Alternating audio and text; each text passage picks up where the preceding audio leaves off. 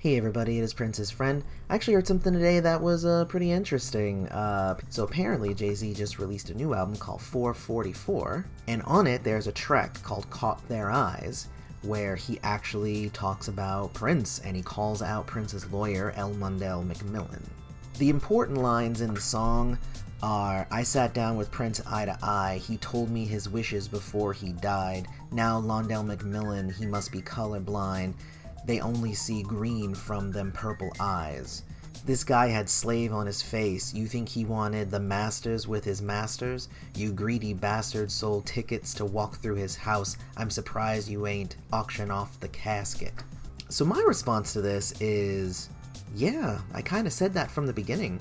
It was interesting when I was following the story after Prince died, and Jay-Z was then sued by the estate for not having the right albums on the site, and then he was trying to make a deal with them so that he could buy the rights to the albums so that he could do it through Tidal, because he had made a deal with Prince before Prince died to do it the way that Prince wanted it to be done, which I think is an important note, because Prince actually pulled all his music off of streaming sites, but guess where it was available? At Tidal, because Prince and Jay-Z sat down and they talked about the industry and what needed to be done, and Prince said, yes, I agree with your business practices, I want my music on your site. That was why when Hit and Run Phase 1 came out, that was the only place that you could get it, was because he had made that special deal with Jay-Z.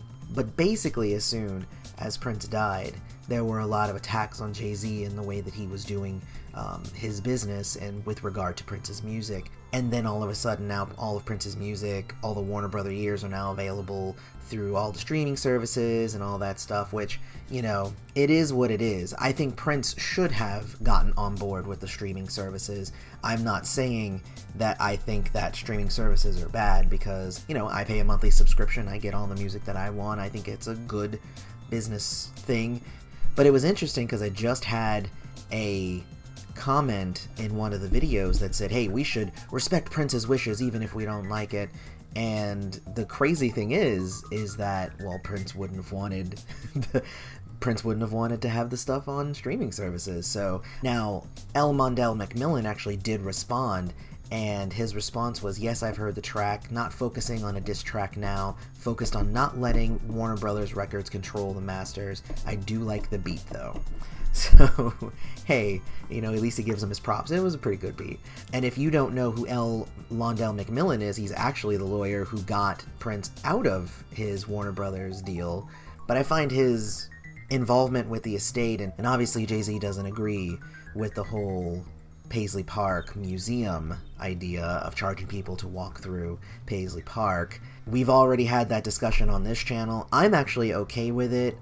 Prince had always said that he would want his house to be something like a Graceland or something like that. So, and everything is very pristine, everything is left the way that it was, so it's not like it's an interactive thing where, hey, come and ride on Prince's motorcycle. You know, it's not like an amusement park. It's just, hey, come check out the stuff. And I don't see anything wrong with that personally. I don't know if the charging people to walk through his house is the problem that Jay-Z has, but I guess if it was for free, I think it would just be overrun maybe. I don't know, it's weird. Now I do want to give a shout out to Casey Rain over at A Violet Reality, where he was actually quoted in the article that I'm actually reading here, where he responded with, let's be real, when L. Londell McMillan negotiated Prince's freedom from Warner Brothers in 1996, Jay-Z hadn't even released his debut album. And I have mixed feelings about that, because, okay, well, thank you, Casey, for stating the chronological order of things, but how long Jay-Z has been doing music and how long Londell McMillan has been doing law, neither of those two things really have anything to do with each other. And I think it's kind of a weak defense to say, well, Jay-Z wasn't around at the time. Well, I mean, a lot of us weren't around at the time. That doesn't mean that we're not allowed to have our own opinions on things and comment on the things that we see, especially if we feel it to be an injustice. And that's not me saying that it is an injustice or that it's not an injustice. But Jay-Z thinks it is, and he wrote it in a song, and goddammit, you guys are gonna listen to it because he put it in a song, and Jay-Z is like one of the biggest rappers around, so anyway, those are my thoughts on this. Let me know what you think, and we can talk about it in the comments. Also, don't forget to like the video and subscribe to the channel, follow me on Facebook and Twitter. Check out my Patreon. I'm actually looking to hopefully save up enough money to get a new camera that will get us even better quality here. I know it's pretty good because my iMac is great, but it'd be good if I could get it even better. But until then, may you live to see the dawn.